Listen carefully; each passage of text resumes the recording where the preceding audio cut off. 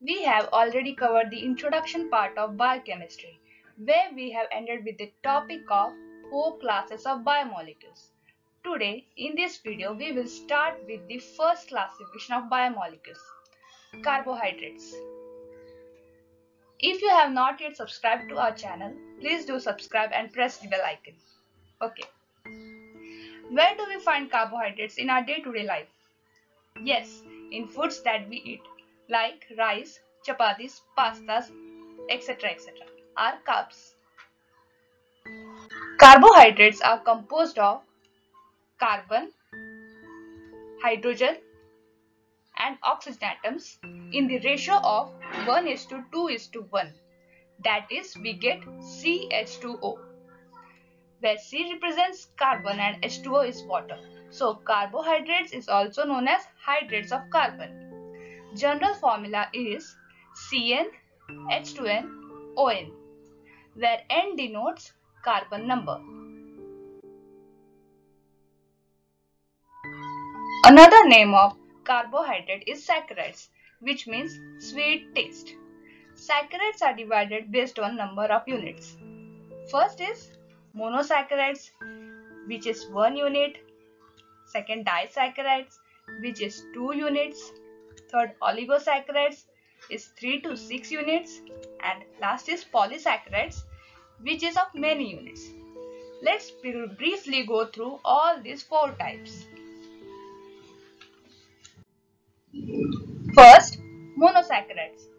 Monosaccharides are further classified based on carbon numbers from 3 to 7. Firstly, here you can see 3 carbon atom, which is known as triose. According to the general formula of carbohydrates, here carbon number is N, which is 3. Therefore, the formula is C3H6O3. One example of triose is glyceraldehyde.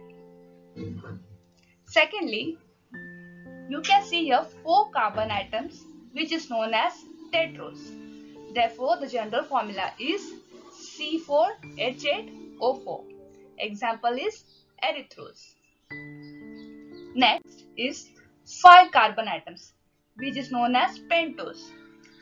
General formula is C5H10O5. Examples are ribose and deoxyribose. Okay, here comes the main sugar of living organisms, which has 6 carbon atoms known as hexose. General formula is C6H12O6 and examples are glucose, fructose and galactose. The last one of monosaccharides is with 7 carbon atoms known as heptose. General formula is C7H14O7 and the example is pseudoheptulose. We have done with monosaccharides. Now the second type is disaccharides. Di means 2, saccharides means sugar, any sugar. Okay.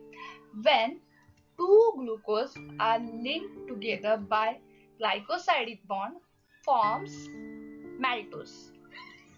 Maltose is found in malt sugar. Also, when glucose and fructose are linked by glycosidic bond, it forms sucrose. Sucrose is found in cane sugar. Even glucose and galactose are linked by glycosidic bond to form lactose. We all know lactose is found in milk. Next type is oligosaccharides. We will study here 3 to 6 units of saccharides.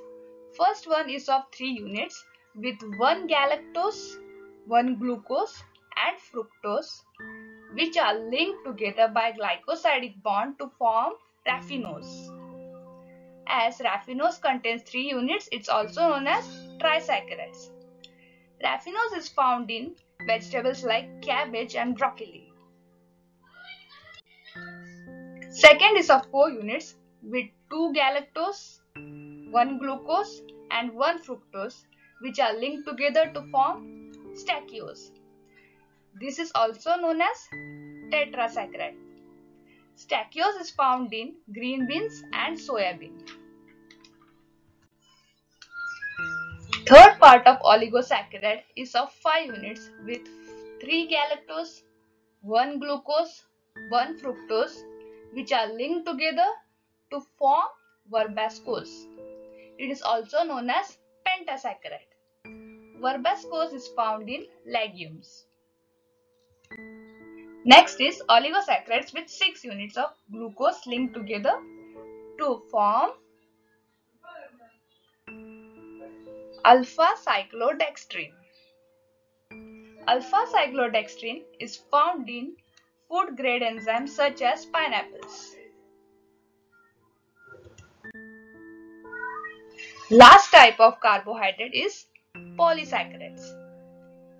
Have you ever thought how plants store energy? Okay, this is the straight chain of glucose known as amylose.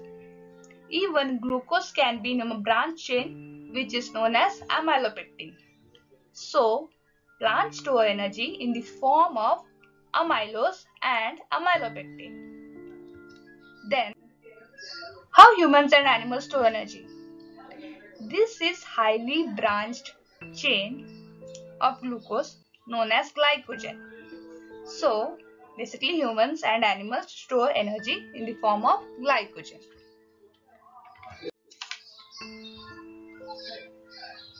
Now, if glucose chains are arranged horizontally and joined by a hydrogen bond, this forms cellulose. Cellulose is found in cell wall of plants. Consider a long chain of glucose with amino groups are attached to it, which forms chitin. Chitin is found in exoskeleton of crabs. Here, glucose chains are arranged in a slanting order with peptide chains joining together to form peptidoglycan. Peptidoglycan is found in cell wall of bacteria.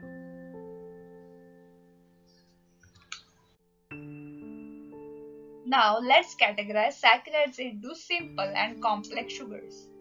Monosaccharides and disaccharides comes in simple sugars, while oligosaccharides and polysaccharides comes in complex sugars. This was all about the carbohydrates. We will see the other 3 classes in the upcoming videos.